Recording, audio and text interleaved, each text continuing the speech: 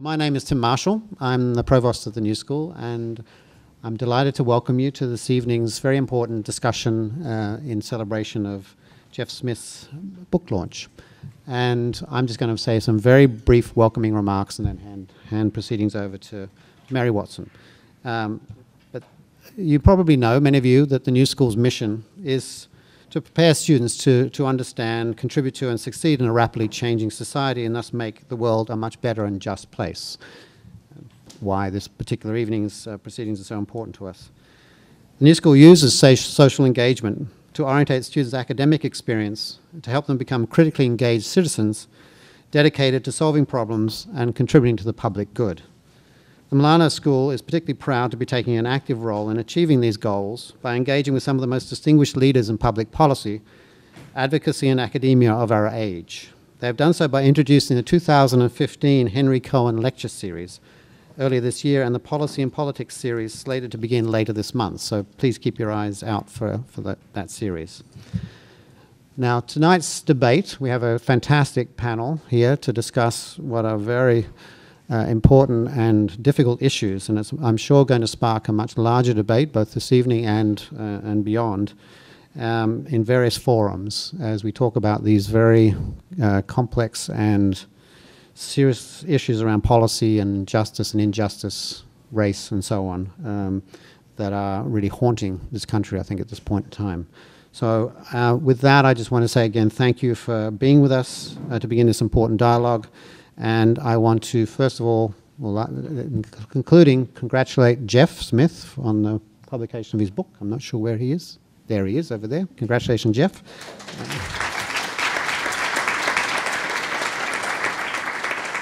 And now hand over to Mary Watson, who's the Executive Dean for the New School for Public Engagement, who will actually proceed from here. Thank you very much.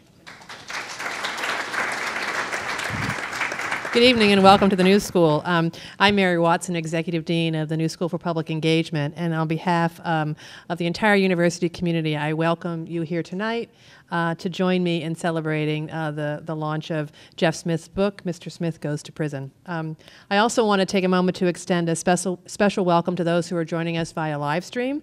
And encourage all of you on live stream to participate in tonight's discussion by submitting your questions in the chat window on the screen. We'll be looking at those as the conversation continues.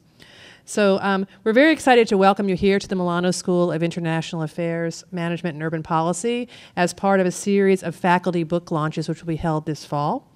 Let me start by introducing our author tonight, Jeff Smith, who is Assistant Professor of Politics and Advocacy at the Milano School, where he teaches and researches about political campaigns, policy advocacy, urban political economies, and the legislative process. Jeff received his PhD from Washington University in St. Louis, where he studied American politics and public policy and taught in the political science department. He represented St. Louis City as a member of the Missouri State Senate, where he chaired the Senate Democratic Campaign Committee during the 2008 cycle, and passed substantial legislation on education, energy, and economic development. Jeff wrote a book recently on Amazon Single called Ferguson in Black and White, which is an exploration of racial and class divisions in America. He's written countless articles and made many, many television and media appearances with his work and on other relevant topics. We're here tonight to talk about Jeff's book, Mr. Smith Goes to Prison, which is a profound, disturbing, and sometimes funny recollection of Jeff's time in prison. The book exposes the glaring aspects of the American criminal justice system and shines a light on the race-based relationship with the cycle of poverty in prison that impacts our current generation and future generations. Howard Dean said of Jeff's book, Mr. Smith Goes to Prison joins Michelle Alexander's The New Jim Crow as essential reading on America's greatest failure, our prison system. Anyone who wants to work on fixing the prison system, Howard Dean advised, should start by reading this riveting book. So I welcome and congratulate Jeff on the publication of his book. Jeff has stepped up to the podium.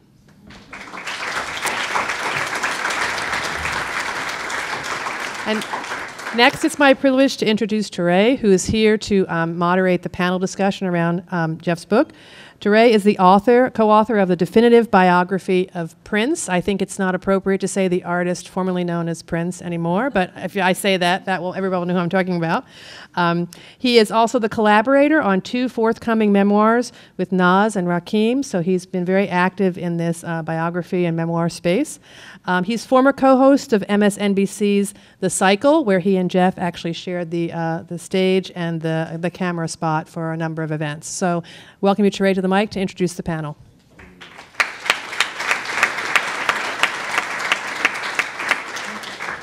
I here on top of the, yeah, wherever you want? Wherever I want, oh, please.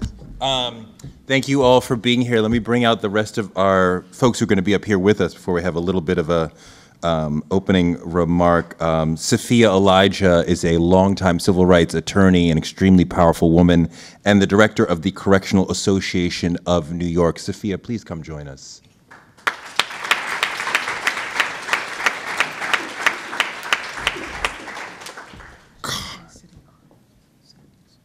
You can sit next to Jeff. Please.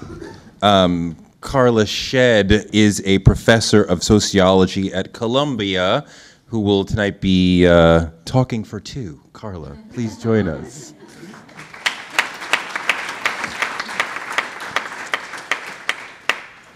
And Melissa Mark Viverito is the Speaker of the City Council. Please come join us.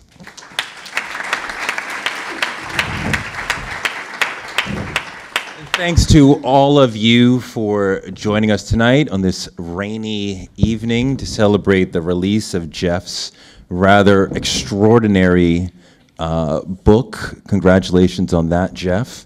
There's about 2.2 million people in America's prisons right now. We incarcerate more people than any nation on earth. More than China, more than Iran, all these South Africa, all these nations that we look down on morally, we incarcerate more people.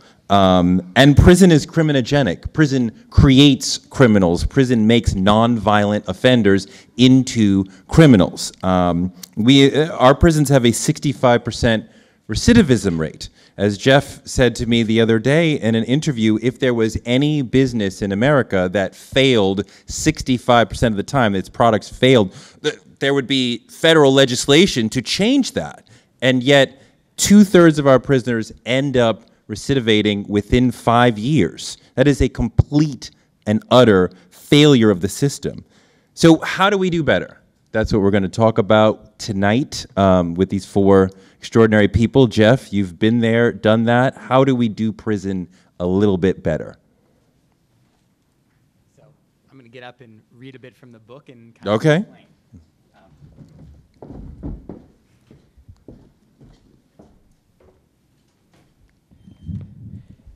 Thank you all for being here. Thank you so much, distinguished panelists, for joining us. I am going to read a few excerpts from the book, and then we'll get started on the panel.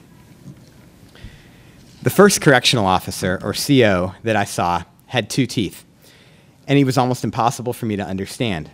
Manchester FCI is tucked in a desolate southeastern Kentucky mountain hollow and sits snugly in a crater atop a former coal mine. This CO had apparently not traveled far. He sent me to a heavyset nurse who had a battery of questions for me.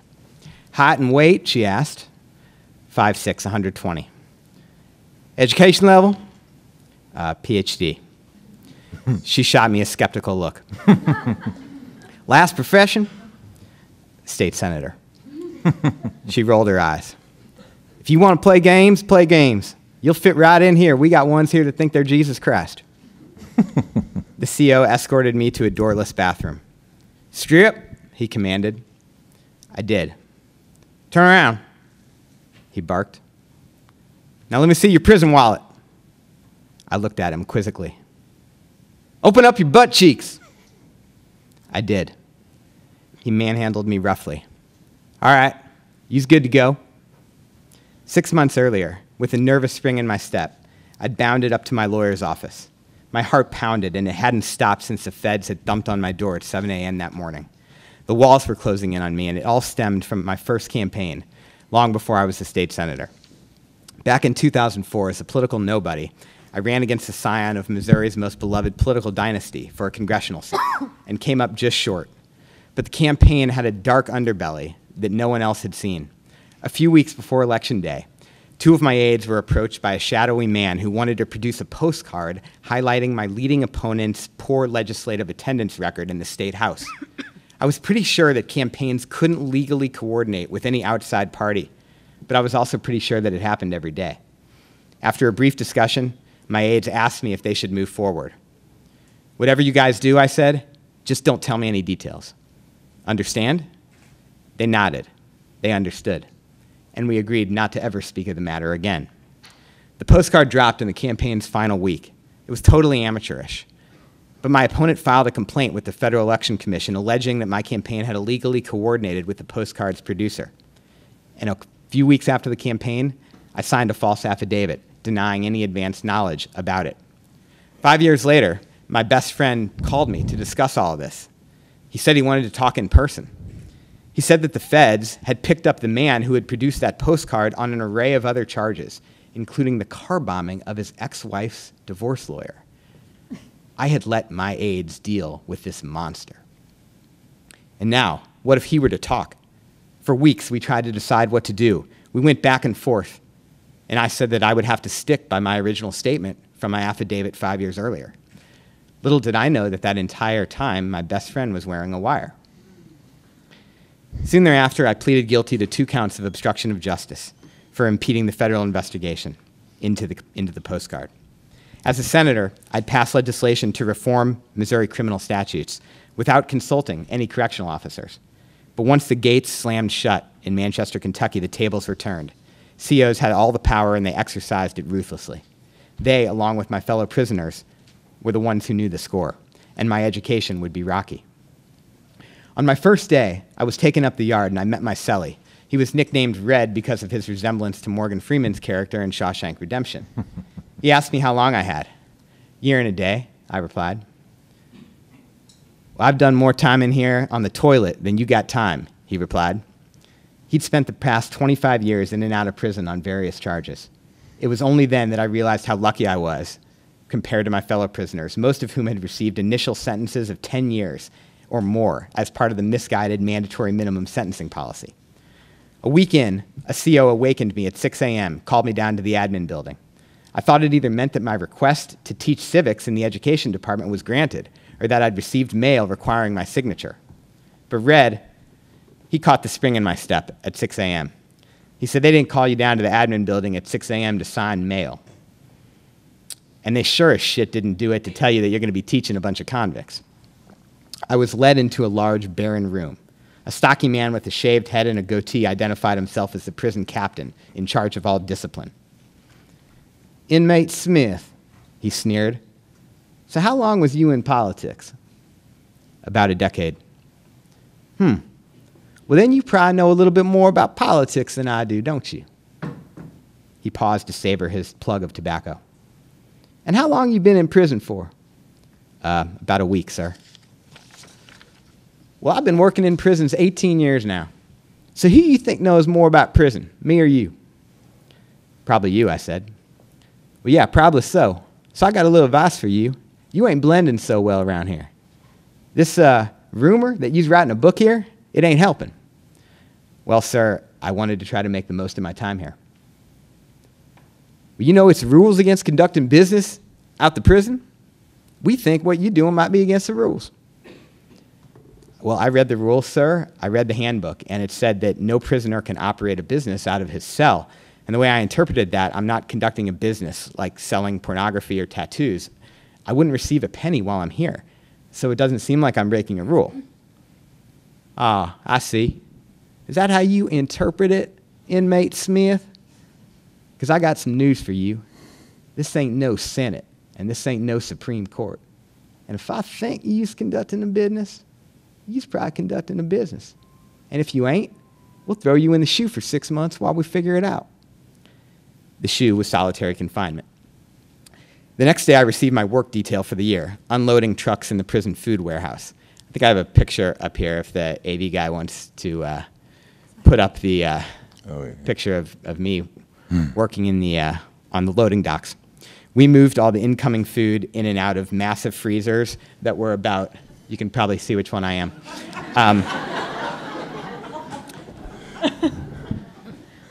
We moved all the incoming food in and out of freezers that were about as big as this room. I got a close-up look inside the bowels of the prison industrial complex. Most of the meat had expiration dates of 2006 or 2007. This was 2010. It's not that we thought we deserved filet mignon, but that we were fed such obviously stale and repulsive food reminded us exactly what the system thought of us. We weren't quite animals, but we weren't quite human either. Miss Horton, a gruff, chain-smoking CO with spiky gray hair, supervised us. And on my first day, she said that if we didn't steal, she promised to feed us well. My colleagues that day left with a dozen chicken patties saran wrapped around their chest to be sold once we returned to the yard. Now, I'd promised my family that I would not break any rules in prison. But soon, another prisoner approached me and said that I better start stealing immediately because if I didn't, one of my colleagues was going to plant raw hamburger meat in my coat. Since I wasn't stealing, apparently they feared that I would rat them out. I didn't know whether to trust this new prisoner or not. I thought he might be setting me up, trying to trap me into stealing so he could rat me out. There are 4 levels of former violations inside prison. They're called shots, and most serious were Series 1 breaches, like murder or inciting a riot. But because of fears about the potential deadliness of E. coli if it spread around the compound, theft of raw meat could actually be a Series 1 shot, leading to new charges, additional charges, and then a turn in solitary confinement and likely transfer to a high-security prison. That scared the shit out of me. Prisoners who described solitary described claustrophobia, rage, depression, hallucinations, and self-mutilation, slow-motion torture. Yet now, just 2 weeks in, the possibility of it became real. So I waited for Miss Horton to take her smoking break, drifted backwards a few steps, dug into a box of green peppers, and frantically stuffed one in each sock and another in each pocket. When we got back to the yard, I emptied my pockets and showed off my take. "Damn," said one of my colleagues, "the senator's a regular convict now." And there was no higher praise. To anoint someone a convict was the prison equivalent of endowing a professor. What I didn't yet realize was that this episode did more than just temporarily keep me out of trouble. It introduced me to a defining feature of prison life: ingenuity. BJ was one of my fellow prisoners with incredible ingenuity and entrepreneurial drive.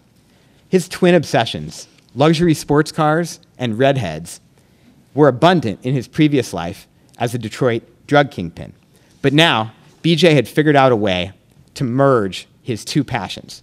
He vowed that when he got out, he was going to fly straight. He was building a website, or actually his son, 19-year-old son, was building a website targeted at men who had a fetish for women having sex on top of luxury sports cars. And for $10,000, he'd purchase the domain, the site design, and all the back-end work enabling financial transactions. Prison was teeming with men like this. Not all of their business ideas were like that, but they all had ideas. They were ambitious, street-smart men who had business instincts not much different than those of the CEOs who had wined and dined me 6 months earlier as a state senator. Using somewhat different jargon that you might hear at Harvard Business School, they discussed the exact same concepts you would learn there: promotional incentives, new product launch, quality control, supply chain management, risk management, territorial expansion, and barriers to entry. Ingenuity was a prerequisite for successful hustling, and most of them had a hustle. And the reason why they had a hustle is because, unlike the conventional wisdom, prison is not, it's actually expensive. Soffiyah Elijah knows this very well, and I know Professor Shedd knows it too. But prisoners don't just get 3 hots and a cot and their life is made. Prisoners have to buy most everything, including soap, deodorant, shampoo, just the basics of personal hygiene. And they have to do it on pretty low wages. For a 40-hour week in the prison warehouse, I received $5.25. Not an hour, but that was a monthly wage.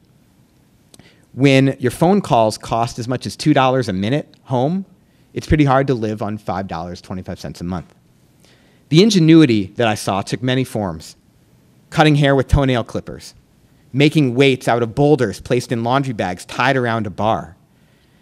Many prisoners planned to use their ingenuity to start barbershops, restaurants, personal training businesses when they got out.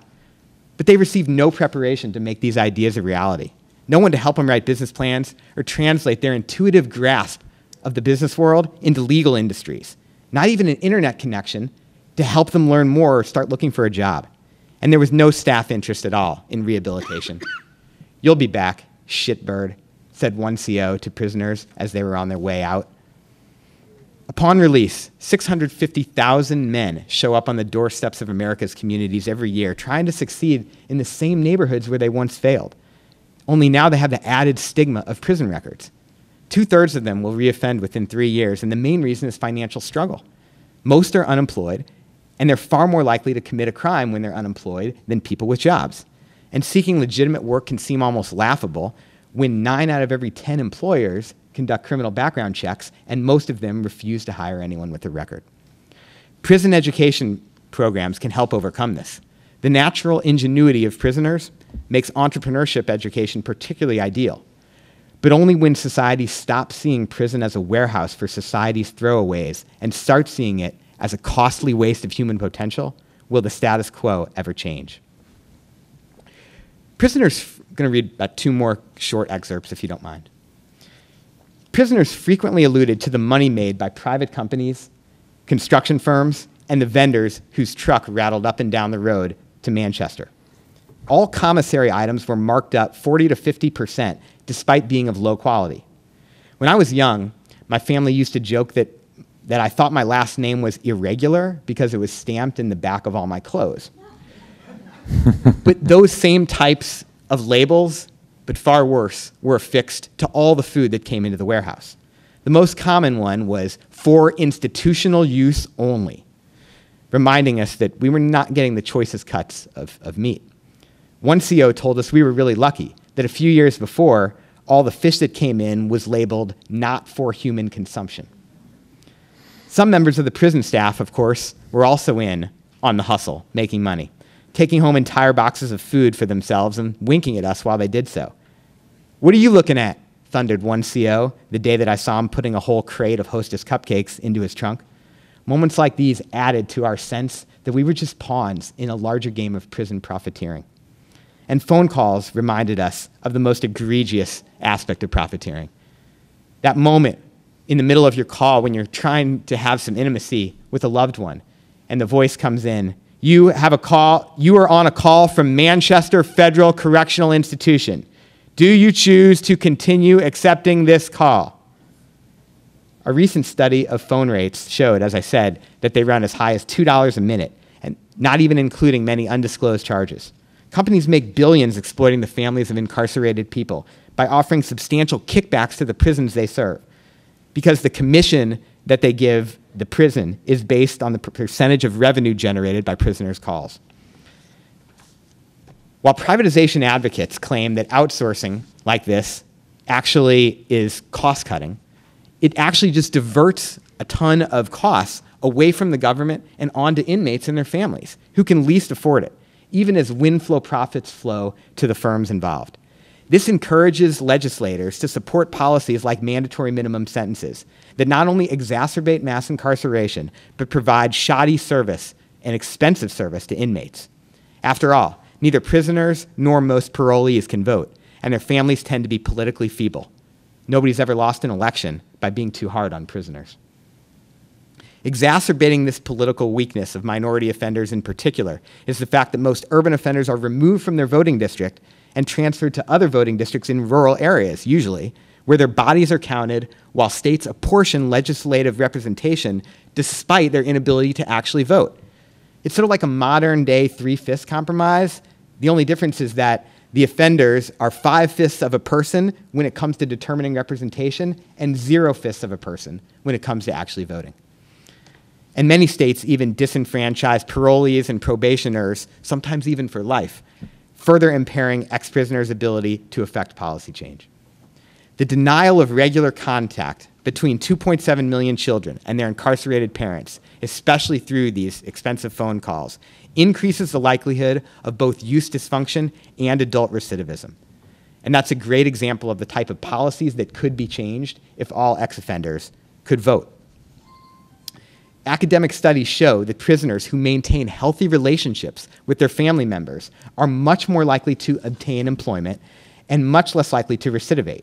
Increasing the expense of these phone calls and thereby decreasing its likelihood and frequency is not only callous and ultimately detrimental to public safety, given the expected increase in recidivism, it's just downright cruel. I saw the pain and frustration of so many men who kept making phone calls to loved ones and seeing them be cut off after only 1 or 2 minutes because they couldn't afford anymore. And thus, not only does the transfer of urban minority offenders to rural counties provide immediate political benefits for rural legislators, but it increases the likelihood of recidivism by making it harder for prisoners to stay connected.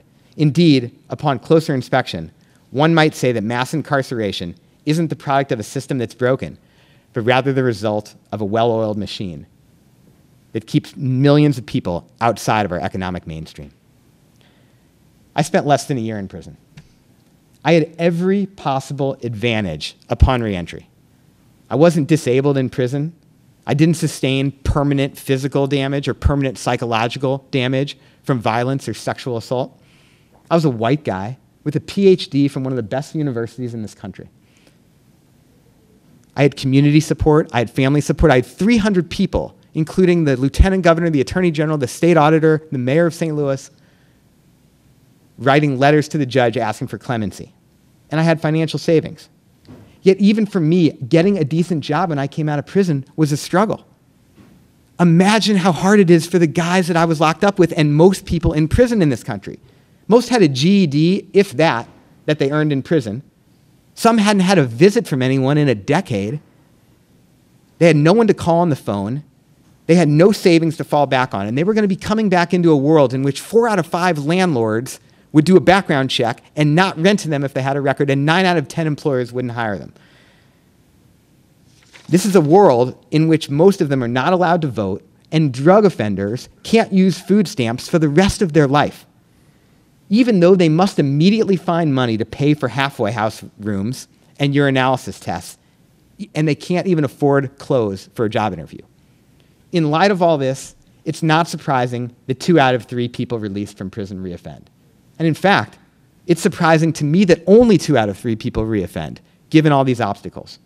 Only a complete transformation in our cultural mindset, a realization that people who are incarcerated could, to paraphrase President Obama during his recent prison visit, be our brothers, be our sons, be our daughters, be ourselves.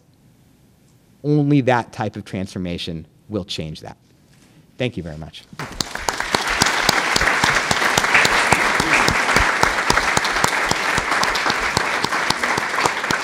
And now back to my good friend Touré to lead the panel. Yeah, thank you, Jeff. That was amazing. The book is extraordinary, so if you haven't already read it, I would highly recommend it. And I want to spend most of our time on prison reform and what we're doing wrong in terms of prison, but you got so personal there, Jeff, that I want you to talk a little bit about your personal experience. And how did you, I mean, this picture as a backdrop, how did you physically survive this experience, and how did you psychologically survive this experience? So physically, Touré, when I came in, I came in about 120, and the boxes of meat, most of them are 80 pounds, and the bags of rice and beans and flour and sugar are 100 pounds. And when you're working on a loading dock, as any of you who've done it know, you stand in a line, so there's like 8 of you in a line, and you just throw the bags or boxes from one person to another. So catching the 100-pound bags of sugar and rice, that gave my colleagues a good laugh for my first month or so. But I'd come home, we'd move about 40,000 pounds. It wasn't that prisoners ate that much food, it was that the food from 4 or 5 years ago was in the freezer, and we would have to bring that food to the front of the freezer, bring the new food to the very back of the freezer. Remember, I told you the freezers are like this big. So we have to move like a lot more food than you actually get in, because you have to move the food out, move the new food to the back, and then restack the food that you moved out. So you kind of have to move it each 3 times. So I had to get bigger. And so when I came home from that job every day, I lifted weights, and I had to get bigger in order to play basketball, because that was the only thing. But the gap, Jeff, is gigantic. You're going to make it up by lifting. That's my last week. So that's with 30 pounds of muscle from coming in. So you should have seen me when I first got there relative to those guys. But I will say that I knew I also had to get bigger to play basketball, because basketball in prison is actually like what we know on the outside as football. And you know, there's just no way that I could go to the basket, you know, and at all, or even step into the paint in the condition that I was in when I got there. So, but I knew I had to play basketball because, frankly, playing basketball was the only time that I forgot where I was. And so, prisoners are told not to play in their final year. They don't play in their final year because if you're short, which means if you're about to hit the door, you're a target. The legend in prison, I don't know if this is true or not, is that if you're hurt, they won't let you go home. People say that, everyone says that they've seen people who are hurt and they won't let them go home because it's not good PR for the prison system, right, to have people coming out damaged. And so no one will play anything during their last year because they don't want their out date delayed. And, but I just, you know, I was so much sure, for them, as you could tell from my cellie's comment when I got in, I just had this little bit of time. They couldn't understand why I would play anything. You know, many of them had 17-year sentences, you know, because they had 10 years for the mandatory minimum on the amount of crack cocaine they had. They had 5 years because they had a gun for protection somewhere in their house or their car. And then a lot of them had a sentencing enhancement because they were within, like, you know, a half mile of a school or a park or, you know, some other place, and these enhancements just got piled on.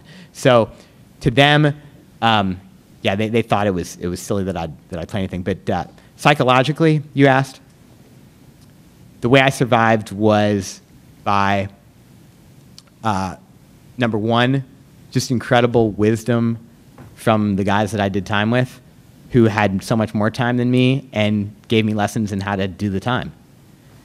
And number two, just the people on the outside that stuck with me. It wasn't much time, like I said, compared to what others had, but I would just, before we go any further, encourage anybody who has a loved one, a friend who is incarcerated, or even if you don't, get a pen pal, you know, or go visit someone, because that sustained me during my time. No, people definitely need people to do that time with them, and it's a serious commitment. Ladies, we will get all of you in talking a lot. Jeff is talking a lot. I just want to set him up as the author, and it's his home turf. Jeff, let's get more analytical. The question from before, how can prison be done better? What do you say to that? There's a lot of ways it can be done better. The first way is to provide educational programming inside of prisons and vocational training. The whole year, you know, the almost year that I was there, they had like a GED course, and which they didn't monitor at all, and then a hydroponics course for 2 weeks, so it showed prisoners how to grow tomatoes in water. Well, that's great. You know, you'll do that on the outside, and you're set for life, right? If you can grow tomatoes, I mean, ridiculous. So what they need to be doing is trying to align prisoners' assets and their aptitudes with the employment needs in the communities to which they'll return, whether it's welding or electrical wiring or fixing computers or home health care, you know, training. You know, I think we should try to treat prison almost as vocational school, where, you know, the difference is you can't go home at night. But at least we should try to give people some skill where they can come out. And I know it will be politically difficult to spend money on people who have committed crimes when there's people who haven't committed crimes who wish they had funding for vocational training. But the fact is, it's the best investment we can make, because $1 of spending on prison education, according to RAND, which did a comprehensive study of this, returns $6 in benefits to society through reduced recidivism. So that's the most important thing we can do to change prison. Soffiyah Elijah, same question to you. How can we make prison more effective for society? Well, the first thing I would say is we need to overhaul our attitude about the people who are in prison. So we should stop dehumanizing and objectifying people and recognize them as people. So if we started treating everybody who's inside like a person, like we would want to be treated, then we would eliminate all of the dehumanizing treatment and activities and abuses that people are subjected to. I think we should all remember that when a judge sentences someone to prison, the punishment that they've inflicted or imposed is to take away your liberty, which is something that we say we hold very dear. So if that is the punishment, no judge sentences you to having your limbs broken, being beaten up, being spoken to disrespectfully, being separated from your family indefinitely, and having your family mistreated. So we need to change. We need to stop being hypocritical about what it is that we supposedly believe we use prisons for. So we need to start there. If we start from that premise, then the things that Jeff suggested will be very easy. And we would say that's the most important thing for us to do with our money. Why would we use our money to dehumanize people that we think are then going to reintegrate into society successfully? Professor, same question to you. Well, I know as a sociologist who studies individuals and marginalized groups and their interaction with formal institutions, I'm more interested in how we could do a better job of keeping people out of the prison. I get how can we do prison better, but to do prison inside means we have to acknowledge that we're not, to do education inside the prisons means we have to acknowledge that we're not doing a great job of educating people before they do something that might lead them to be incarcerated. So the kids I studied in Chicago for my first book, they're most likely to drop out between 9th and 10th grade. We know that educational failure is one of the biggest reasons why we have this huge swell in our prison populations. So this is really, really post hoc, but if we're thinking about what prisons can do as public institutions, they should serve these fundamental needs. They should be a resource, but we have to think about the failure of the other formative institutions like our schools and our neighborhoods that people are navigating that are leading them directly to the criminal justice system. Madam Speaker, there was a rather extraordinary story came out of New York City a couple months ago about Khalif Browder, who seemed to have been let down at every turn, picked up on a very small, relatively small offense that ended up to not be true, couldn't afford what most people would consider a very low amount of bail, goes to court, was it 60, 70 times over, what was it, like 3 years? And each time he's going to court, I know you know the story, I don't know if everybody here knows the story, each time he goes to court, it's dismissed, it's not dismissed, it's continued for some reason because the prosecutor is on vacation, because the judge is not ready, because his attorney is not ready, and then he comes home and kills himself because of the trauma that he experienced in prison.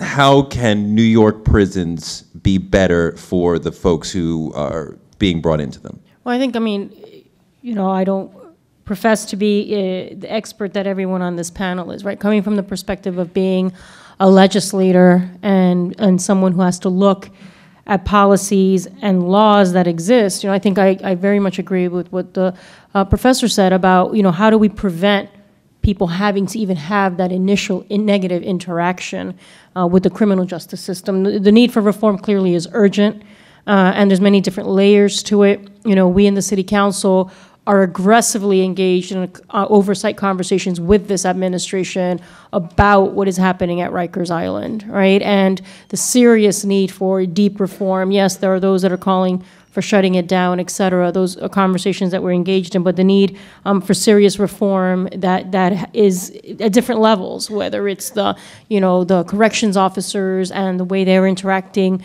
with those imprisoned. But we're looking at different things that will try to prevent that initial interaction. And there's a lot of criticism that I receive for that, right? Because people think that we're taking the city back, to the 70s and that we're contributing to the increase in crime, et cetera. But the need for re-looking at how we interact or how we deal with minor nonviolent offenses and whether or not people even get arrested for those, right? We're having a conversation about trying to revisit how some of those low-level nonviolent offenses are being looked at so that we can try to prevent any sort of interaction. with the criminal justice system unnecessarily. Looking at bail reform, for instance, and creating a bail fund here in the city of New York, because we know, unfortunately, that if you are poor, you know, they're going to be, you know, if you and I are accused of the same low-level nonviolent offense, and the bail could be as low as $200 or $500. If I have the ability to pay it, I get released, right, with a court date having to come back. If someone is poor and can't pay those $200, that person could potentially be sitting at Rikers for up to 10 days. And that person could lose their job, they could lose custody of their children. The societal implications are big, and things that we should be concerned about. So we're looking at that as well. So we in the school, you know, to prison pipeline that exists, we've passed legislation in the city of New York to take a look more aggressively at that. So there's things that we're trying to do from a legislative and public policy perspective to try to minimize that initial interaction. And then in Rikers itself, there's a lot of overhauling that has to happen seriously and aggressively. We're hearing the horror stories every day, and there's an acknowledgement that there is a serious problem there. So I didn't want to go on, but you know, it's very complicated. You referenced an attitude that we hear a lot. When you said, you know, people say, "Oh, we're going back to the '70s," and for some reason, I think most Americans are unaware that we are in the midst of a massive historic crime drop. Do people know that New York City in particular, just like all the big cities in America, we see this coast to coast. New York City is at crime levels that are akin to what we saw in the 60s, in the early 60s, right? The national homicide rate is at like a century low, back to when we were mainly an agrarian society. But most people don't seem to know that. Media doesn't talk about it because media has a bad news bias. If crime was horrible, then they would report that. But to say crime is actually going in the right direction, why would anybody say that, right? So, you know, these attitudes that lead to let's stay hard, let's get hard on criminals, the attitudes are still there without the actual information that, you know, we don't need that tough on crime approach. That we're not in the mid to late 80s and the early 90s when things were horrible. We've seen crime go straight down, even in Chicago, which has half the number of annual murders that it did 20 years ago. But people say Chicago and you think, bam, Wild West of crime. Sophia, let's keep this hyper-local for a moment. What do you think about the idea of closing Rikers? That's a good start. It's a good place to start. You know, at the Correctional Association of New York, we monitor the conditions in the state prisons, and we're calling for the closure of Attica. The same atrocities that happen at Rikers Island happen at Attica. The difference is because it's Rikers Island, it's closer to the city, so people have more access, so they are more likely to know what's going on, as opposed to these prisons that are in these rural upstate areas like close to Canada, where, I don't know about you, but I'm not going close to the border of Canada in the winter if I can help it. But that's where the kinds of atrocities where people are being beaten and abused and killed, as we saw at the Fishkill facility and also at the Sullivan facility. So we need to close Rikers, and we need to take a hard look at what we as a society think is acceptable as far as how people are treated. The people are not supposed to be abused just because they've been sent to prison. When you say close Rikers or close Attica, Yeah, do you mean close. Send all those, like end the facility and send all those folks home, or transfer them to facilities where they can be treated more humanely? I think there's a few things that we can do, and I've made these suggestions to the commissioner, and I'm sure that he would acknowledge that I've made these suggestions. So one of the things that I think we could do, particularly let's start with our maximum security facilities, and this goes back to the point that you were making about the fact that somebody's misbelieving that crime rates have not gone down. Well, we know the crime rates have gone down.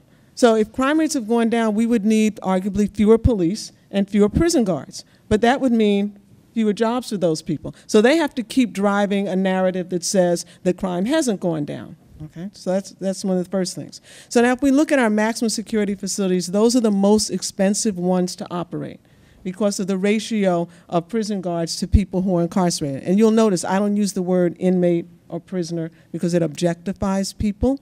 So I'm hoping I'm educating everybody on So you prefer what language? people. people who are incarcerated. Who are incarcerated, and people who aren't incarcerated. But we could look at the security level that has been assigned to people when they come into the system. So when people are first brought into the system, a security level is assigned to them primarily based on the severity of the offense for which they've been convicted, and also looking up their criminal history. So for people who've been in the system for a long time, what we should be doing is reevaluating their security level periodically, because what we should be hoping is that they have transformed while they are inside and that their risk to public safety has gone down. So we have a lot of people who are serving time in maximum security facilities who've been there for a long period of time because of something that they may have done 10 and 20 years ago, and their security level could be brought down and they could be put in a medium or a minimum security facility, which are far less expensive to operate. And people who are in medium and minimum security facilities, we could reevaluate their security levels also, and perhaps they could be maintained in the community, which is a whole lot cheaper. It's $60,000 a year to incarcerate someone in New York State on average, and about $11,000 to $12,000 a year to maintain them in the community. We don't even need a calculator. Professor, you know, we talk about using language like people who are incarcerated. It seems so easy for most of us who are on the outside, never been to prison, to just sort of blanket, just sort of, you know, they're all stupid. I mean, actually, at my former job, where you would think everyone is progressive and thoughtful, somebody just outwardly said in a meeting, criminals are stupid, meaning inmates are stupid, right? And I was like, that's clearly not true. And fortunately, a couple of other, you know, but I didn't want to be the one, the black guy standing up for the black inmates again. But a couple other people said, no, that can't be true. And surely the amount of smart to dumb people is probably equal to what we have in regular society. But how do we get people out here to see people who are incarcerated in a more humane way when it's so easy to demonize them? Well, actually, this othering or social distance has been decreased because of the numbers of people who are ensnared in the justice system. So you have these questions about representation, who is in there. Look at Jeff. He doesn't look like, you know, what we might think a person in a correctional facility would look like. There are also questions about who can tell these stories. Who will people listen to? Perhaps because Jeff wrote this book and put his very photogenic face on this cover, more people will listen to this because they don't see him as criminal. As sociologists, we know all of this is very much a product of socialization. Who do we see as criminal? Who do we interpret as dangerous? How do we understand people's motivations and aspirations based on what they look like, where they're from, what they're wearing, how they, you know, talk to me, do they smile? So all of these other things that might widen the gap between understanding one person's plight from yours have now been lessened because we have expanded the, you know, reach of this system in so many ways. And I think for the question about, you know, closing facilities, the juvenile justice system in New York City is a great example where you've seen the closing of these upstate facilities where they were sending children, as I'm calling them in my research from the juvenile courts here. These are children of the era of mass incarceration. These are children of the prison boom, as Chris Wilderman and Sarah Wakefield would say in their book. And so what is it about being desensitized into these institutions, moving from poor schools and poor neighborhoods, going to you know, the family court system and oversight through, you know, all of these means of adjusting to institutionalization into systems. And so if we close those facilities, we realize we have to do more on the community front. And we've seen that. Sometimes there's, you know, an issue where the judge says, you went AWOL from my facility because you know where you are.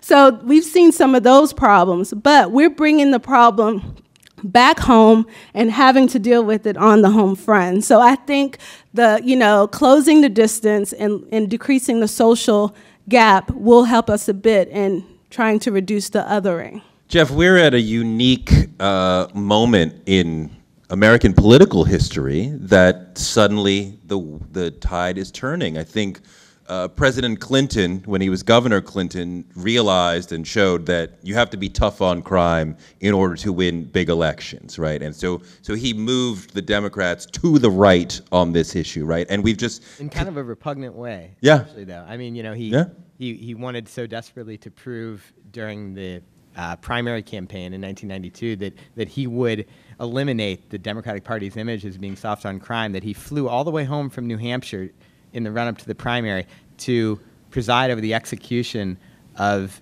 a man who was so deficient, so disabled, that he was at his final meal, and he insisted that they set aside his pecan pie for later. Yeah. His name was Billy Ray Rector. And then, of course, when he got into office, one of the first things that he pushed was the 1994 crime bill, which expanded the use of the death penalty, expanded mandatory minimums, and Hillary Clinton was someone who pushed for the 3 strikes law. So I'm sorry to interrupt your question. No, that's important. I mean, so now we're at a different place where we have folks on the right, not just Rand Paul, but also governors saying, you know, we should go in a different direction. They may not be talking in a humane point of view. They may be talking from a more economic point of view, but they are on the page of saying, perhaps we should do this differently. So talk a little bit about why that political wind has changed and what you think could come of it. That's a great question, Touré. So I think the wind has changed in large part because each of the sort of disparate coalition components of the modern-day Republican Party has a pretty good reason to support prison reform. Christian conservatives make up a big wing of the party, and starting in the late 70s and early 80s, led by a guy named Chuck Colson, who worked for Nixon, who started when he came out of prison, started not a foundation to try to help get Christian conservatives inside of prisons to help redeem people's souls, and that has grown in force through evangelical churches over the last several years. Then you have libertarian conservatives like the Rand Paul wing of the party, and they don't want government, in everybody's bedroom seeing if they're smoking a bowl, So they're fighting for drug decriminalization, for the reduction for the elimination of mandatory minimums, and just the general reduction of sentences, but in particular for nonviolent offenders. And then you have the third, big wing of the party, which is fiscal conservatives, and led by a lot of fiscally conservative Republican governors, people like Rick Perry in Texas, like Nathan Deal in Georgia, Nikki Haley in South Carolina. They have said we cannot afford to keep spending billions of dollars on this revolving door. So the first thing we're going to do is more appropriately sentence people on the front end. And secondly, we're going to try to reduce our recidivism rate. Texas's recidivism rate is less than half of the national one. Wow. Because they've wisely looked for, at innovative programs. There's a program that I'm full disclosure, on the board of, called the Prison Entrepreneurship Program. And but I'm like, they kill most of the people too. It's like there's that piece. So high. Very There's effective. no You're one not to going come to back. recidivate if you're dead. Oh my God. A brutally effective means of recidivism reduction. Melissa, I want to come to you in a second on a similar point, but Jeff, you're outlining why there have been changes on the right. But there are also changes on the left, Democrats finding some spine to stand up for being smart on crime, right? I mean, we see the president going to prison. And so why is it that Democrats are now coming around to saying, we can actually say out loud what we think? Well, I don't know we're totally there, because I think that it still continues to be a hard conversation to engage in. With this conversation, as mentioned before, that we're engaging in with the administration and this police commissioner on these low-level nonviolent offenses does produce a backlash. And sometimes people are a little bit hesitant to engage in it fully.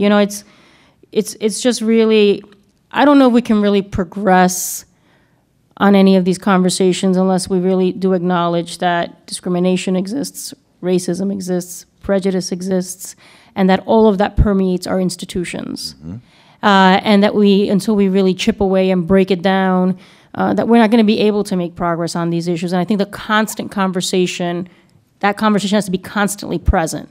And the movement building that's happening right now is helping, right? Really keep that very much in our face. And I think that we have to be more honest about engaging in that in a public way and acknowledging that that exists within our institutions. So, it's very disheartening, obviously, and it's very frustrating to know that we are, in the way we're running our institutions and the way that our policies are being implemented right now, we are complicit, right, in creating broken individuals. And that when we write off any segment of our society, and particularly individuals that are incarcerated, we're writing off the communities they come from. And we know that's even more pernicious because it's primarily low-income, poor people of color. Yes. And so then, so it really is, I think we have to have that reality check where we have to keep acknowledging that that's the case. We have segregation in our public school system here in New York City. Yeah. The largest income gap is here in New York City. These are realities that are very much need to be in our face, and that we are trying to, in partnership with this mayor, and really, really trying to turn that around. And the Department of Corrections and the way that we deal with individuals that are incarcerated and is one way of getting at that, and it's something that I think is being attempted to be done. Punitive segregation has been minimized. It's not completely gone at Rikers, but this corrections commissioner has seriously reduced the use of punitive segregation. In the city of New York, we did pass a ban-the-box legislation, right? We're trying to do different things that hopefully all collectively, we'll start seeing an impact and head in a positive direction. Then we can serve as a model, right? That's what we want to do in New York City, is that we want to lead the way in the way the conversation is going. And so that's why, some of us are very committed on the ground and, nose to the grindstone on getting this done. That's great work, Jeff. This Democratic primary has been sort of extraordinary in that Black Lives Matter is the special interest group that is driving the conversation more than any other. Is this current Democratic Party built to continue following this trend that we're talking about, with Democrats being able to say, hey, maybe we should be smart rather than tough on crime? I feel like Hillary Clinton made a choice several months ago that, this is, for better or for worse, I don't know if this is what she wanted, but this is the Barack Obama's Democratic Party now. And the coalition that he was able to assemble to win, 2 times in a row, is the Democratic Party coalition now. And she thinks it's going to be harder. Her campaign has calculated that it would be more difficult to get white voters in Kentucky to come back to the Democratic Party than it will be to increase turnout and continue energizing our base. And because of that calculation, I think that the Democratic Party is not going to be the party of in the 80s when Congressman Rangel and then Congressman Schumer were like pounding the table for tougher and tougher sentencing. I think it's going to be increasingly the party of the Black Lives Matter movement that has common sense about these issues. So I want to run through a very difficult subject with you guys, and then start taking questions from you guys. So if you haven't filled out your card yet, do that, and we'll get into some of your questions. But I do want to deal with a rather difficult issue, and hopefully we can do it without language that is disturbing to folks, but it is a disturbing issue, and we know that rape happens in our prisons. One is too many, but we have far too many. And, as you and I spoke about, Jeff, it is a massive part of why prison is so criminogenic, why it is so effective at breaking down people and ruining their potential. Sophia, let's just start with you. Can you talk about the impact of rape and the possibility of eliminating or seriously minimizing the amount of rape in our prisons? Certainly. First of all, the problem becomes so pervasive that on the federal level, a law was passed called the Prison Rape Elimination Act, which is geared to do exactly what it's named for. But we're going to continue to have a problem of rape in prisons as long as we create these unnatural situations.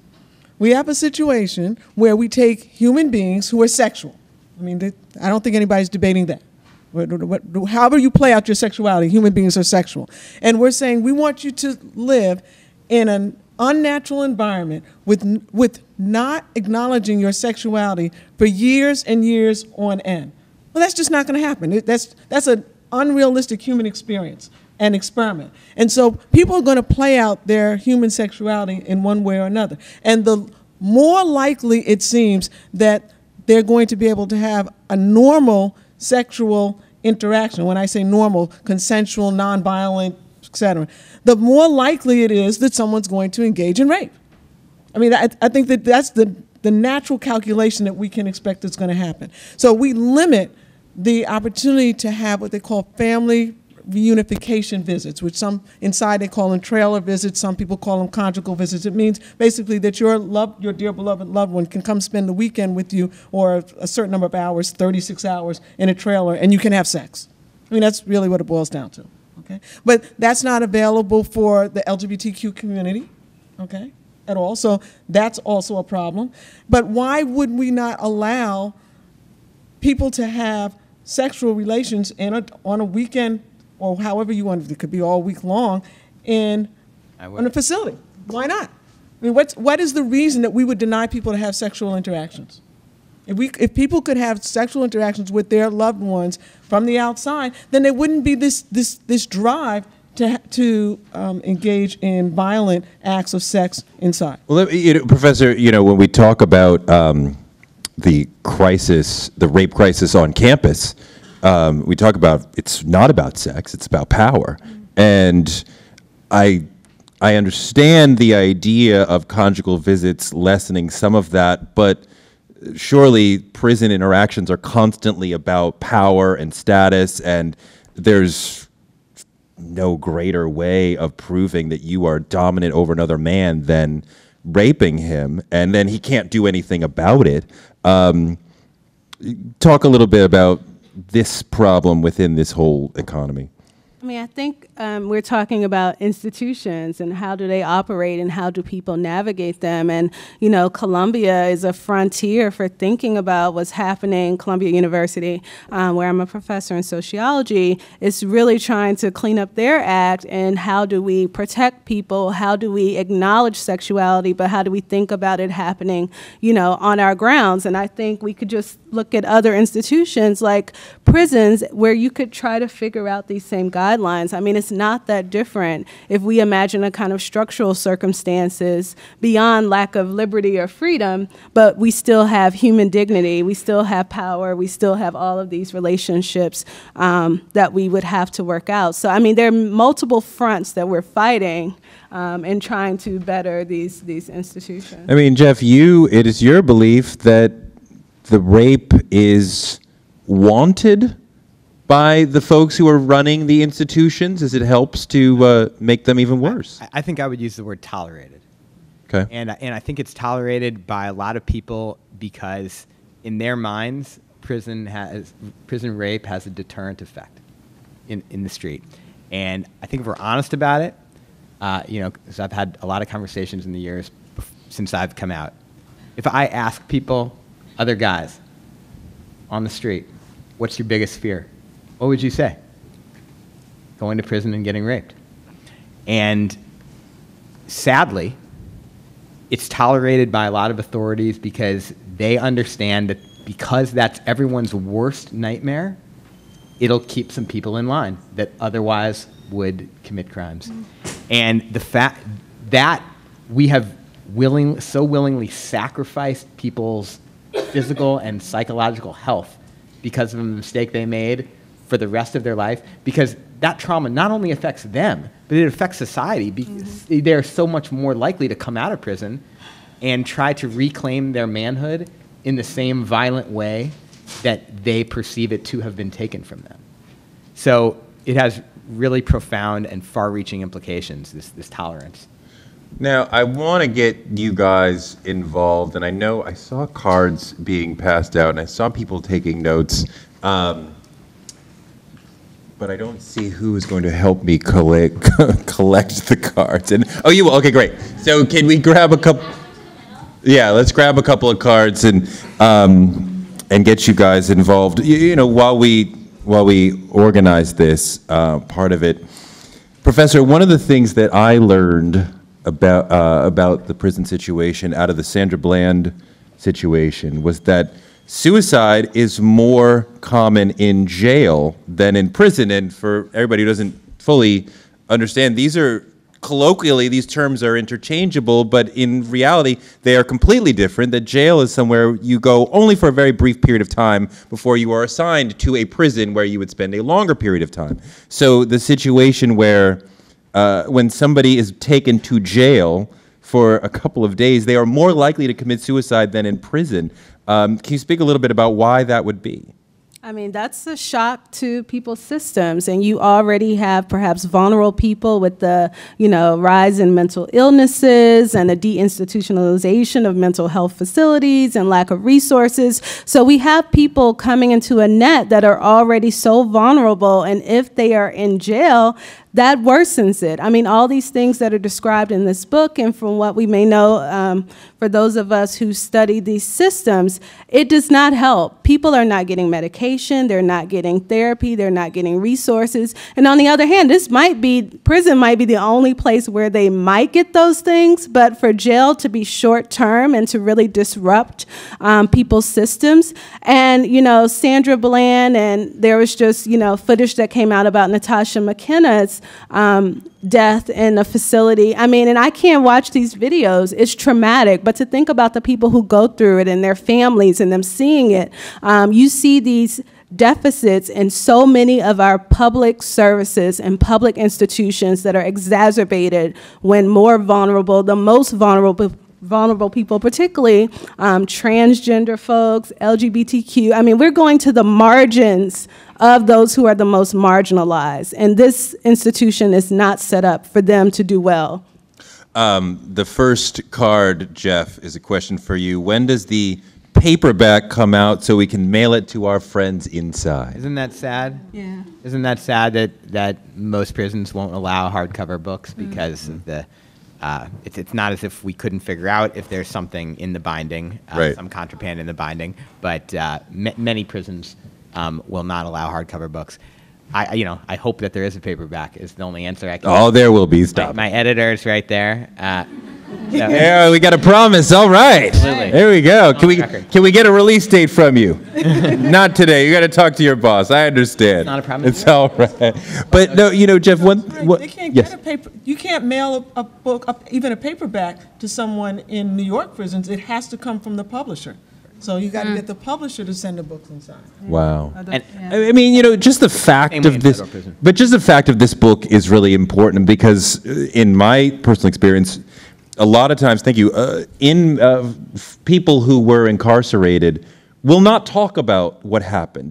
This sort of veil drops, and they're like, it's not to be discussed. And I think sort of colloquially in the neighborhood, you don't ask somebody like, what was it like inside? And so you just talking about this is powerful and revolutionary.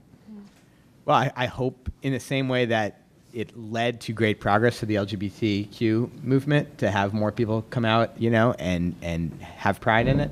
I don't have pride in having committed a crime, but I understood pretty quickly that because of this little thing called Google, I didn't have a choice relative to a lot of people who come out. When I put together my cover letter for the new school a few weeks after I came out of prison, the first line, I think, was, "Last week I stepped out of federal prison," because I knew they'd get hundreds of cover letters, and I wanted it to at least stick out. That stands out.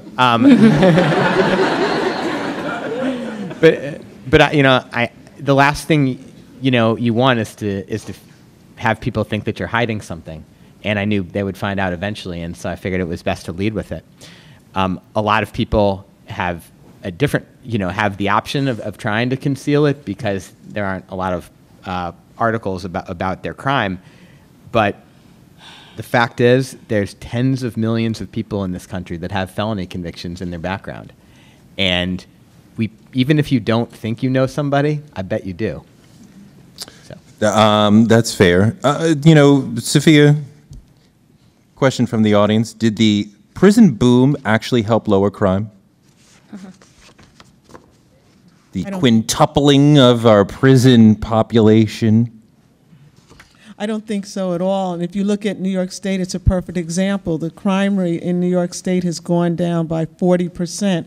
And at the same time, the prison population decreased by about 15,000 in a 10-year period. So that proves that we don't need to lock up lots of people to bring our crime rates down. I mean, I think there's a situation of diminishing returns within that. The first person that the society would lock up, thank you, ma'am, that would have an impact on crime. The millionth person would have a very small impact on crime. So as you spiral out into the 1 million, 2 million, 2.2 million, you're having less of an effect. And Professor, the vast majority of crime is committed by people who are 15 to 19 years old, right? By 25, the amount of crime people commit plummets. So most people are aging out of crime, out of being a danger to society, while sitting in a cell for decades. So there's the age crime curve, and even I remember from reading about Obama's visit to the facility a few weeks ago, he said something like, "There, but for the grace of God go I," as if he could have been in that place. And in a way that might be true if you think about all of the people who've been criming while white or criming while, in a suburban environment or doing all these other things where they're not under constant surveillance. It's a very different trajectory that they're traveling. And that's one part of the book in terms of remedies that I wanted to hear Jeff maybe talk about a little bit more and push back on a bit about this idea of electronic monitoring as saving, all of this money. But what does it mean to be under constant surveillance? We know that that's true informally, even with the pullback of stop and frisk or what's happening in our neighborhoods with the NYPD patrol towers and all of this sort of panopticon, this all-seeing eye of surveillance and social control. So what does it mean that those who are most at risk of becoming ensnared in the criminal justice system are always under surveillance? And how do we see that as a real remedy where it's formalized and you have to pay for it and you have to do all these other things? I'm really sort of at a loss of thinking about that as a true remedy instead of getting at these root problems, that this is how people get into the system, this surveillance and monitoring.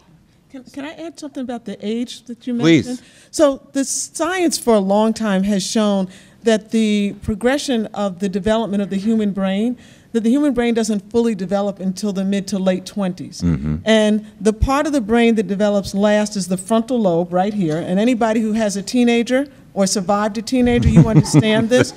Why they do the things they do is their brains can't do any better. So that part of the brain that develops last is the part that controls impulse.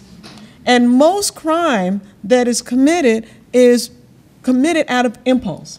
As a criminal defense lawyer, I represented thousands and thousands of people. Most of my clients did not sit and plot out what they were going to do. Someone else had a stupid idea, they jumped on it out of impulse, and boom, here came the police. That's what drives most of the crime that you find, and most of it is committed during that same age period where the brain is not fully developed. And that's why you have a Raise the Age campaign here in New York State, because we automatically are prosecuting 16 and 17-year-olds whose brains are not fully developed and it's as adults. I saw a great note the other day. I'm coming to you, Melissa. The man said, don't speak or write to be understood, speak or write to not be misunderstood, which is a higher standard. And if anybody is writing a note card for me, please try to write it as clearly as humanly possible. Because this I can read. This is my next question. Some of these, the handwriting is great, but I just cannot read it. I'm sorry. So well, maybe you speak cursive. I'm like, but Melissa, this person writes, how does NIMBYism impact the promise of community reliance for incarcerated persons? Please speak to that if you can. She's like, what are we talking about? Yeah, no, repeat the question. How does NIMBYism, not in my backyardism, impact the promise of community reliance for incarcerated persons? I mean, So, I mean, I guess this is what Jeff is talking about, that quite often people are being sent out of their neighborhoods, which makes it impossible for them to maintain the community social connections. bonds. Yes, and that's actually, yes, that's part of it. And I think that we are starting to see, and we have seen that, as you were referencing, that at the state level, that idea of trying to keep people in their neighborhoods, right? There's the idea of incarcerating less, keeping the community ties as a way of really having the person be able to progress, right? And that's important. That's we're seeing that. I think we need to see that more at the local level. There are some pilot programs that I think the NYPD is implementing in certain precincts about trying, especially with young people, of not putting them in prison, right, or not jailing them, and having them do some sort of alternative to incarceration programs, keeping them in the neighborhoods and connected to their communities, and that definitely has proven to be those programs are much, much more effective, and we need to see them grow. So that idea of maybe the out of sight, out of mind, right, taking somebody is going to be jailed and throwing them upstate or away, so that you don't interact with them, is something that is proving to be ineffective. And so I think we want to see, and we've been very supportive at the council level of these alternatives to incarceration. We want to see that grow, and we want to see to implement it more citywide. Right now, it's too small, very much done like in a pilot phases. It should be an overall policy that we implement in the city of New York, again, as a way of trying to minimize people's interaction with the prison system, and that will, I think, go a long way. So we're focused on that, and we've supported it. We're seeing some of it being implemented in different neighborhoods, but we want to see it more holistically done throughout the city of New York. I'm getting some good questions from the folks who are watching via the live stream, so thanks for that. Keep those coming. Jeff, are there moves, this is from a live streamer, are there moves to get money out of the prison system, i.e. banning for-profit prisons? It is bizarre to me that even in a capitalistic system which would commodify anything, that we would allow the outsourcing of that. I mean, if anything government should be in charge of, it should be that, you would think. You would, and there are definitely, I think, moves to get privatization out, especially in the ways like that I highlighted. Like they're moving to video visits in a lot of states and counties. So the video visits are being sold as a way to increase safety because the reduction of visits reduces the opportunity for contraband. So if it's a video visit situation, then you could never have anybody come? You would never, like what they're doing is they're selling it as like, here's a way to be in touch with people who are far away. What they're not saying is it's a huge profit center, for the companies that are doing the video visits. And then once the video visits are implemented, most of the places that have done it are slowly withdrawing the opportunity for actual in-person visits and saying, so it's real problematic. And yes, there are moves to reduce some of this stuff. I've been thinking a lot about money and incentives from a lot of different ways, and I've actually, I don't think, as I write about, capitalism is alive and well inside of prisons, right? You see the economy and the way it works. But maybe there's a way to shift the incentives. I'm just kind of talking, off the top of my head here, but maybe there's a way to shift the incentives for wardens and for correctional officers to perhaps increase, give bonuses if prisoners who leave certain institutions don't recidivate. Or promise that more prisoners will be steered to these institutions, and if there are prison closings, certain prisons won't be closed if recidivism rates from prisoners who have been there are 10 or 15 or 20% below statewide rates. Maybe there's ways to turn these perverse incentives that are harming and contributing to the dehumanization of prisoners around, and I don't know, though. Another thing you can do to make sure your questions get read is sign them, like this person who is a doctoral candidate at the Harvard Grad School of Ed, so I must ask her question. And this is specifically for Professor Shedd. What could be done to prevent black girls from being pushed out of schools due to an increase in overcriminalization of youth behavior?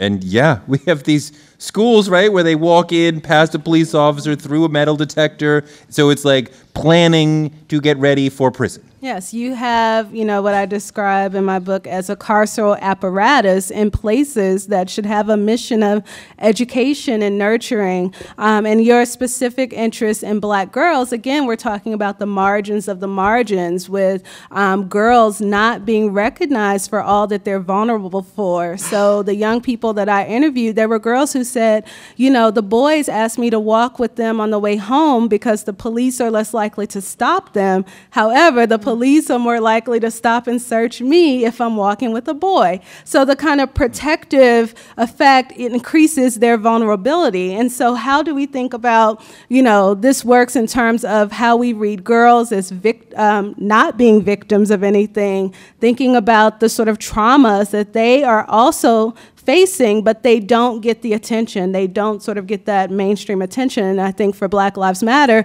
this is coming out with the Say Her Name, movement that is alongside this idea of who are the Black lives that matter? Why is the narrative always very straight male based? How might we think about the sort of range of people who are impacted by racism, by inequality, by these institutions that are not doing what they should be doing and fulfilling their sort of public missions? You remind me of something that I heard on that famous This American Life about Harper High in Chicago. Which I studied. Right, where they there was 3 rules. Rule number 2, never walk alone, because then you're more vulnerable. Rule number 3, never walk with anybody else, because that makes you more vulnerable. Yes. And they think you're with them, so they want to attack you and them. So how do you follow both of those rules? That's impossible. These are 14-year-olds who are thinking about this. And so I will say, as a privilege of, a Black woman who studied these communities, I'm originally from Mississippi, went to graduate school in Chicago, I could navigate neighborhoods that my male cousins never could by myself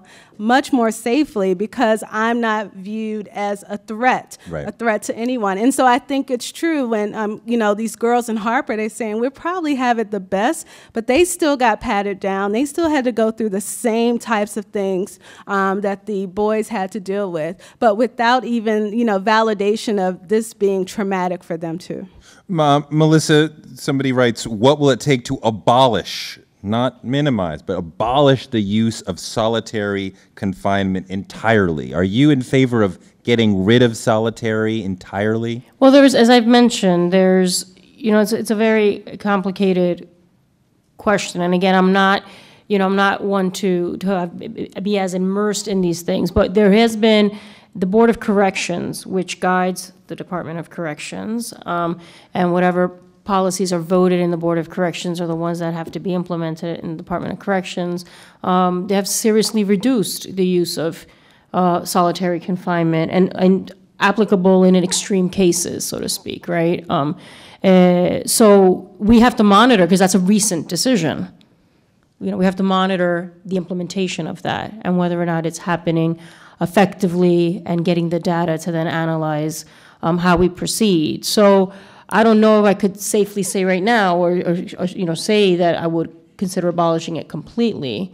But I think that we are in the process, because we do have representatives. The City Council does have several representatives on the Board of Corrections, and we just recently appointed for the first time someone to the board who is formerly incarcerated, which is crazy that we haven't had people, right, on the board that have been formerly incarcerated. In terms of guiding the policy. Because it seems like, why should they get to speak? Why should we listen well, that's to them? that's the mentality. That's the problem that we have when we discard, any human being or any life. That's the problem, right? So we want to deny conjugal visits. We want to make visitation extremely hard. We want to, deny people a vote. We want to deny people incarcerated an opportunity to educate themselves. We want to basically discriminate once they come out, because you don't want to get them employed, and then you wonder why that person can't succeed, right? And so we really have to completely challenge ourselves as a society, the way we think and approach the issue of those that are incarcerated. And then just, the issue of schools, and I think one of the challenges, and we've been engaged in that conversation too, is I think there have been always very serious concerns once the school safety agents here in the New York public school system have been, are now part of the NYPD, right? And that's been, I don't know how many years now at this point. But, applying the same mentality, right, of the NYPD and the way you police communities in our streets within a school setting is obviously there's a disconnect, and that's definitely something that is a problem as well. And we're very concerned about that, and we're trying to engage. And we passed a law a couple of years ago called the School Safety Act, and we're making amendments to it as well. Again, is trying to hold accountability of the school safety agents within our school systems, and there's been a lot of resistance to that as well. So there are real attempts to make changes happen, and I know that the advocacy world in the community has been really forceful in getting us to move in that direction. Sophia, a lot of Americans don't vote. I think the participation rate is around 50% at our big elections, our big presidential elections. Beyond that, it drops around a little below 40%.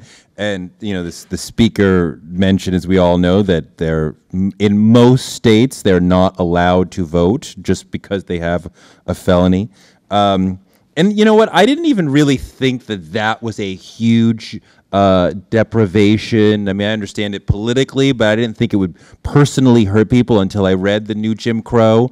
And one of the moments that jumped out at me, I mean, the whole book jumps out at you, but there was a man, I believe, later in the book talking about how he feels dislocated from society and cast out from society because he can't vote.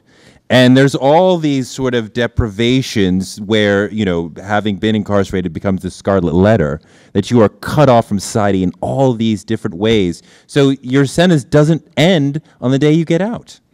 That's true. You wear that scarlet letter right to your grave, and you can't hide from it. And in this world of cyber spy, what I call, you have all these private companies that also can access your criminal record, and they can put it on blast, and then they will actually ask you to pay them to take your name off. Okay. So that sounds like some mafia stuff. Like, pay us to not wreck your store. That's a good way to describe it, right? So there's a lot of things, but we as a society, though, we can change that. We can say we're not going to support that, we're not going to use that service, and any landlord or any employer that does use it, we're going to boycott your services. We're basically going to out you and tell you that that is not what we're going to accept. That's not the society that we want. But we have to be courageous enough to step up and say we're going to stand up for what's right. Otherwise, we're complicit and part of the problem.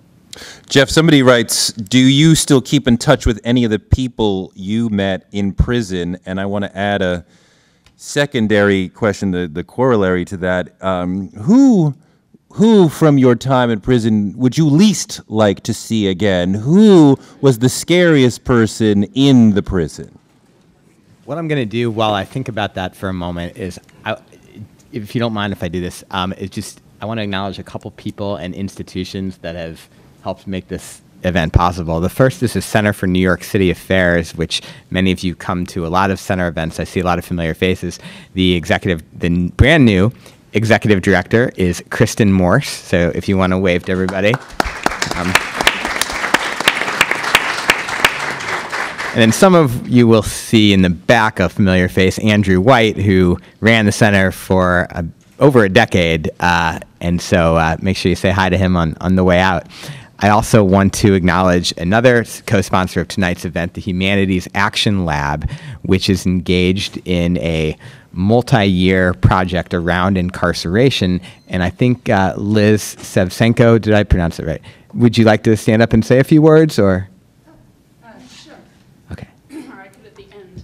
Well, Okay. just to say that when the event wraps up, there's a space to continue the conversation with 20 universities and communities around the country who are all addressing many of the critical questions that are raised here through individual stories like Jeff's, and also many that are very unlike Jeff's, by grouping into teams, which in each community are exploring a local history of incarceration, from Angola and New Orleans to Rikers here in New York, to issues of school-to-prison pipeline in Southern California, and gathering generations of histories and memories and experiences of incarceration in those contexts into a nationally traveling public project that will open here at the New School in April 2016, and then travel to each of the communities that created it. So it's a conversation that, as the speaker said, is difficult to have and needs to be constant. And we hope that after you leave this room, you'll participate in that by contributing your media, your stories, your reflections, and your opinions to this ongoing dialogue. So for anybody who's interested in more information, there's a sign-in sheet at the welcome table. So thanks for this, and I hope this conversation continues with your questions. Thank you very much, Liz.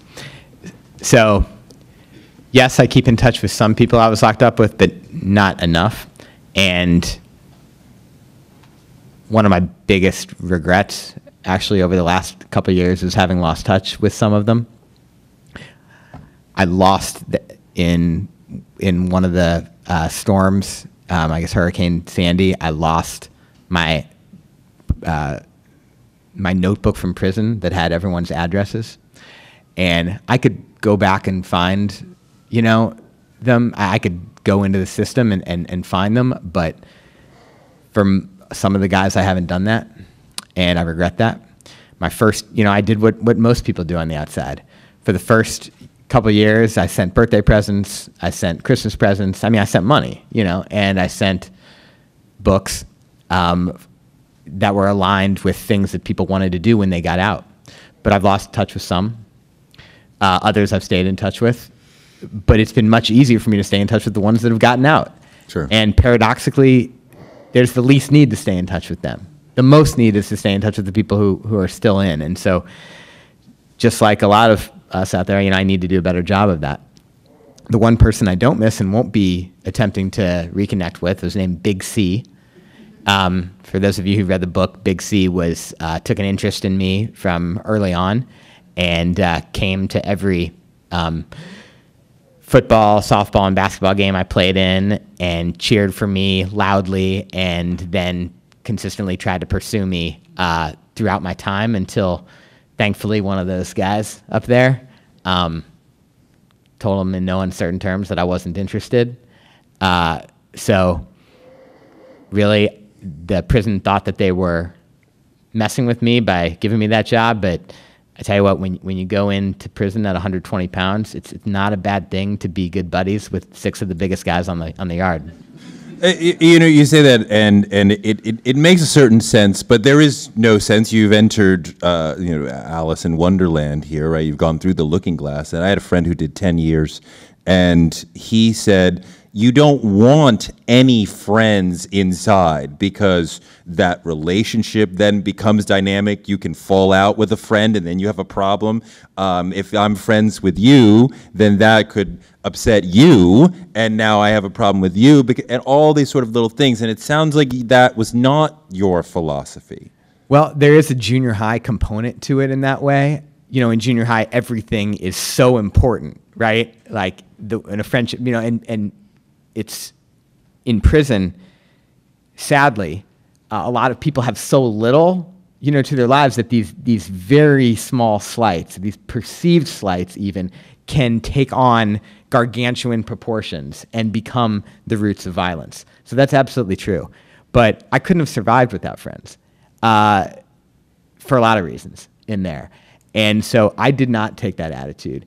And I met some of the best people that I've ever known in my life. Wow. And I definitely got wisdom in there that's shaped. I received wisdom in there from other men that has shaped and continues to shape my life today. So I would disagree with, I understand where he's coming from, and a lot of people find the easiest way to do their time is just to look straight ahead and not, you know, just not mess with anybody and hope that nobody messes with you.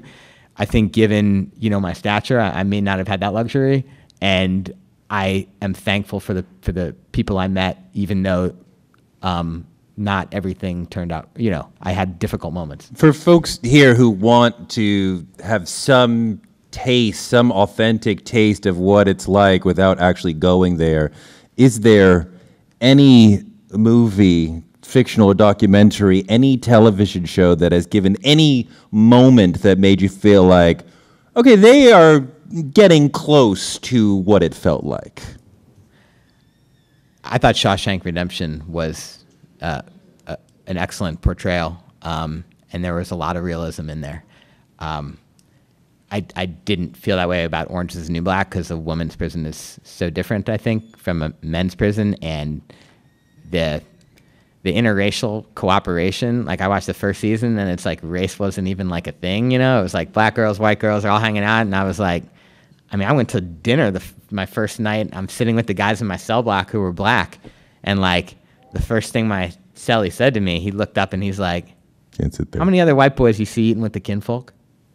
I was like, "None." He's like, "All right then, learn something from that." He's like, "Because if they come and jump you," he's like, we don't have your back. I mean, I'm a fan of the show, not disagreeing with your point. I mean, the segregation is a big deal in there, but that is definitely prison light. It definitely looks like, yeah, like I could handle a year in Litchfield. That's nothing. But then you think about a show like Oz, that was like, whoa, like any day you could die, and the sort of violence, the ubiquity of violence, that came through in that show. I've never seen that show, but maybe I should. No, you've done enough.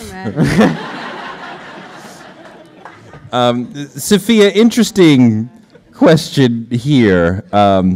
Is there a voice in this conversation for crime victims? What, you know, and we can say in a bigger minded thing that prison is criminogenic and you are making the world less safe for you and your family, the way we treat, but somebody who's like, you know, my mother got shot by somebody and you want to make prison easier for them. What would you say to that? I would say that if we're going to set up a system where we're guaranteeing that people are going to need to be hardened in order to survive it, they're going to keep that hardened shell when they come home, and then they're going to be more likely to go get your father, your cousin, your brother, your sister the next time. Or we can try to be more intelligent and look at what is it that caused the person to commit that crime against your mother, and provide all the necessary support services, psychological support, whatever it is that is needed for that person, so that when they come home, they're not going to recidivate, because we already talked about the recidivism rates. What do you think about that, Professor? Well, restorative justice is, you know, kind of increasing in its frequency, where people come together with victims and, you know, perpetrators and talk about what happened and think about how do you restore not just order, but sort of restore people to a whole self. And I think that movement definitely has some promise.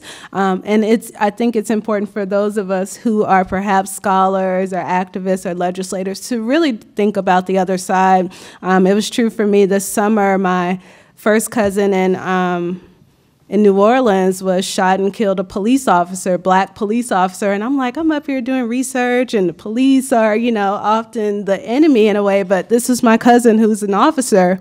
And just thinking about what does it mean to restore, you know, my aunt's feeling of losing her child, who was very well respected in the black communities that he patrolled and policed. And so the loss, not just to the family, but what it means for the expanding net of people who are impacted. So restoration would be nice, and we can think about that in so many different terms, in terms of the individual level, community level, institutional level. How do we restore the promise of what people could be? Peoplehood.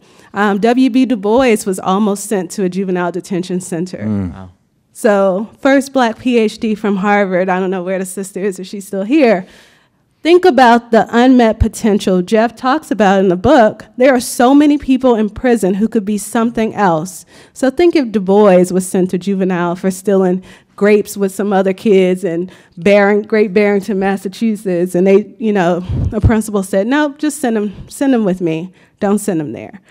So in a contemporary term, we have to think about how do we restore not just personhood, but really help people fulfill the potential. Jeff, are there other nations that are doing this smarter and better? There are. In Western Europe, and in particular in Scandinavia, they're doing it much smarter and much better.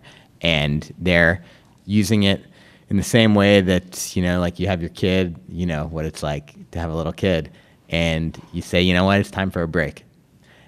They treat prison more like that. It's more truly rehabilitative than punitive. And consequently, their recidivism rates are far lower because their employment rates for people who have been incarcerated are much higher because people have a chance to actually acquire a meaningful skill or trade while they're away. So that's Norway in particular does a fantastic job. Sophia, I have several cards that speak to the issue of the role of race and racism in fueling the incarceration boom. And we could just say, well, just read the new Jim Crow and you'll peep the whole game. But for folks who have not yet read that amazing book, talk about how race and racism are part of this. Well, race and racism are totally intertwined in every single step of the criminal injustice system. And it's not unique to the criminal injustice system. We live in a racist society. Right. And so everything that exists in the society is a product of that. We can't get around that. And so it plays out in decisions that the police make about who they're going to arrest. Are they going to commit arrest? It plays out in decisions from the district attorney about what level of charge they're going to put. It plays out in attitudes from defense lawyers as to how they view their client and the veracity of what their client is saying and what they feel is okay for you to plead guilty to. It plays out in judges' decisions. It plays out in intersections with probation officers who make recommendations to judges about sentencing. It plays out once a decision made as to what your security classification should be and how you're treated once you get into the facility. And then let's look at what we have. I'll just use New York again as an example. Clinton Prison is not too far from Canada. Everybody knows where Clinton is now because of the two escapes, right? If you never heard of it before, now you know where it is, okay?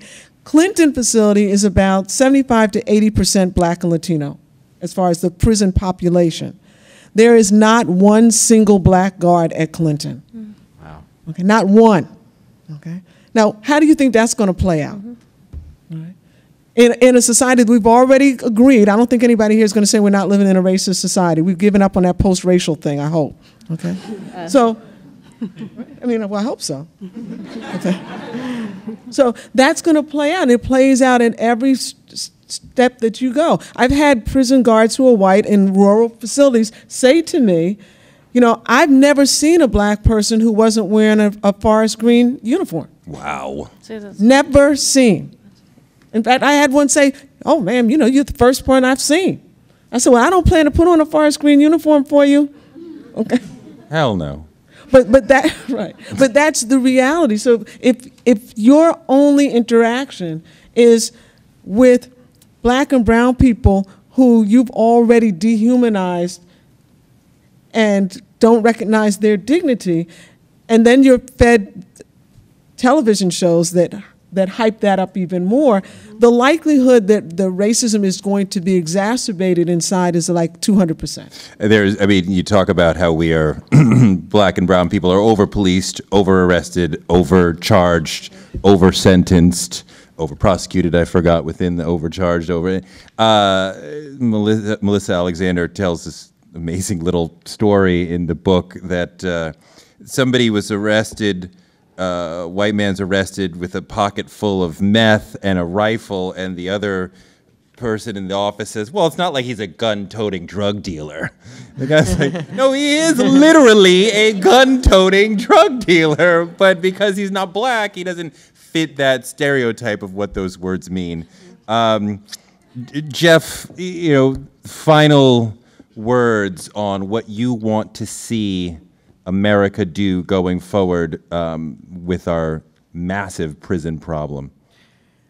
I actually think Sophia probably said it better than I did up front, which is that until we all learn to view people who are incarcerated as humans like the rest of us, any other change proposed is probably not going to happen. And so that's a predicate for every other policy change we'd like to see made.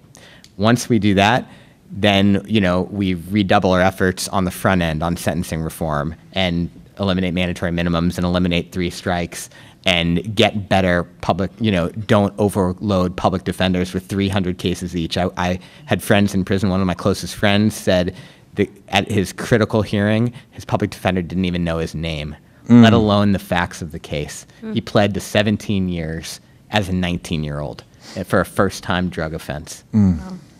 Then once we've dealt with sentencing reform, then we think about what we're doing on the inside. We know 2 things reduce recidivism. One of them is educational advancement inside prison. A second one is nurturing of connections with loved ones on the outside, and we figure out ways to facilitate both of those things instead of what we're doing right now, which is to make them harder. And then third, we look on the back end and try to facilitate successful reentry by all the obstacles that we laid out today: criminal background checks for trouble getting housing, having to pay, for drug testing in your halfway house when you already owe court fees and fines and you're saddled with debt and you're trying to get back on your feet and pay your child support and see your kids again. There are so many obstacles, and we need to make more sustained efforts, not just in the first 3 months when people are out, but for the first 3 years. Indeed. Let's thank this amazing panel: Professor Shedd, Speaker Viverito, Attorney Elijah, and Jeff Smith. Thank you all for being here.